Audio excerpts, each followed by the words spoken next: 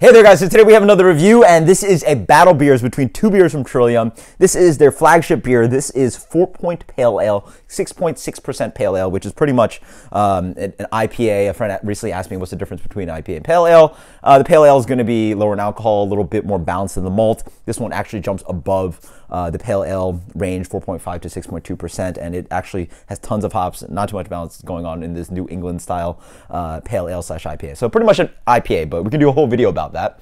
What we're doing is comparing 4-point, which is citra hopped, to Galaxy dry hop 4-point. So let's dig into them. They pretty much look the same. Haze for Days, medium to deep gold color. Let's get the aroma on this one. Oh man. Big juicy mango, overripe fruit, orange for days, papaya driving through. Cheers.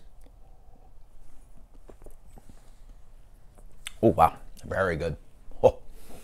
Huge smack of, again, that kind of mango, juicy orange note, a little bit of juicy like navel orange, really sweet orange, some grapefruit driving through, and then there's this wonderful kind of like pine needle minty kind of thing going on. Recently had Thanksgiving, we cooked with rosemary. It's got this green, rich, bright, herbaceous kind of note. Really nice stuff. Let's dig in this one. Galaxy, love it. So whereas this one was big, overripe fruits, this one is very juicy as well, but it's leaning more towards that kind of pineapple kind of note. Again, reminds me of Treehouse Green, which is a Galaxy-based IPA. Tons of sorbet notes, mango sorbet, orange, some melon driving through. Cheers.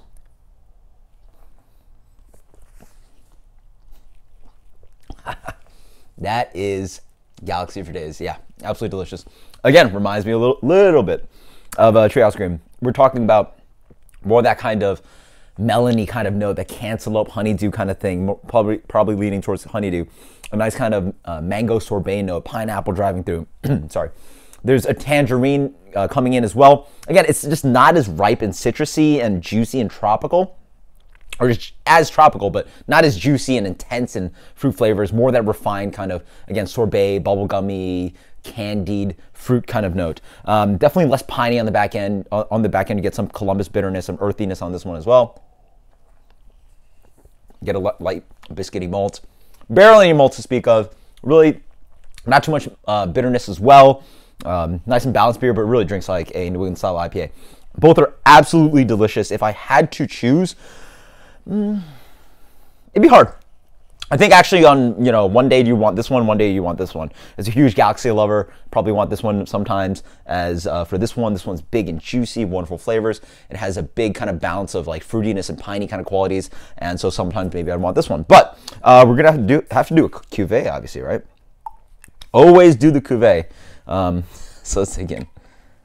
So we basically have Citra Galaxy 4-point. So let's dig in. Very nice. Mostly this one popping through.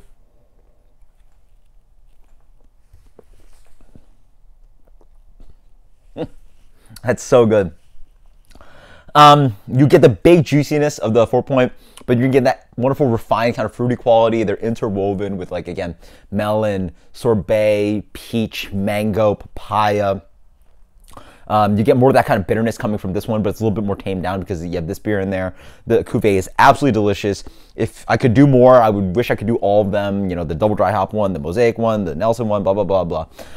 Post in the comments below what your favorite is. This cuvee is absolutely amazing. These two beers are absolutely amazing. Check out Trillium. They're doing amazing stuff. Until next time, guys, cheers. Later.